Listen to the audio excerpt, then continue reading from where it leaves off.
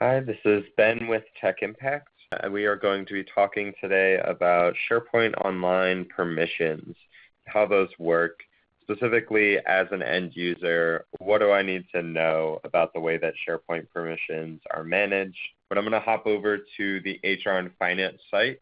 And this site is actually open to everyone in my organization. So my administrators, my manager, and our HR people, they were like, hey, we want to make some of these resources that we have available to everyone in the organization. So we have things in here like our benefits information, what different general human resources documentation we have.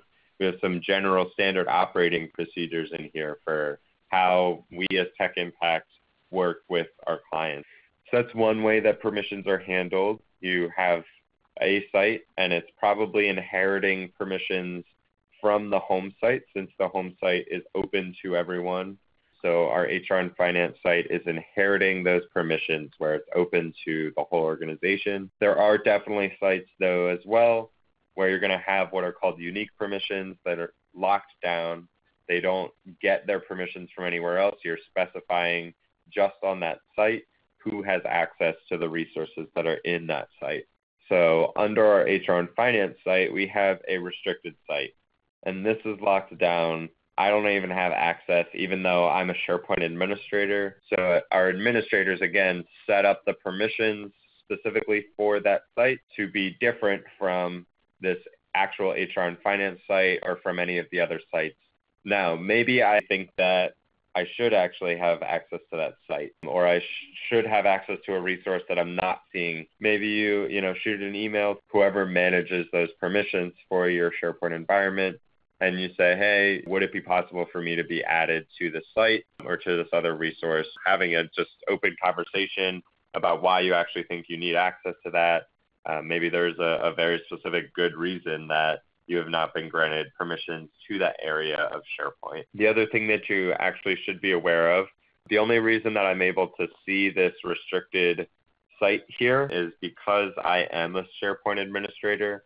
So I see the link there. I don't have permissions to it though. And if I was a normal user, I actually wouldn't even see this drop down. So the other ways that we can kind of think about permissions are with our folders and files, as well as the document libraries that house those folders and files.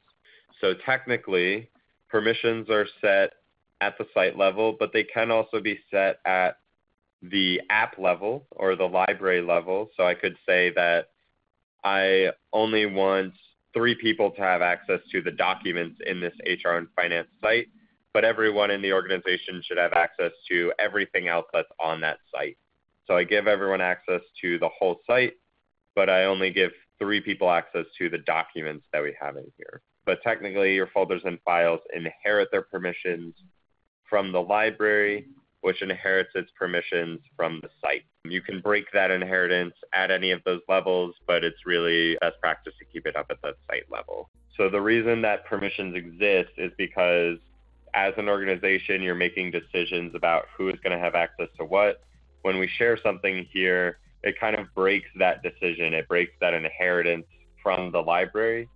Anyone who should have access to this folder should already have access to the folder. If they don't, then you want to just talk to your admin again and make sure that they have been given permissions if they should have permissions there. We can use this get a link option that we have right next to in this same area and share this restricted link with someone. If the person has permissions to that folder or to that file already, they're just going to click on this link and it's going to take them right to the contents of that folder or to that file.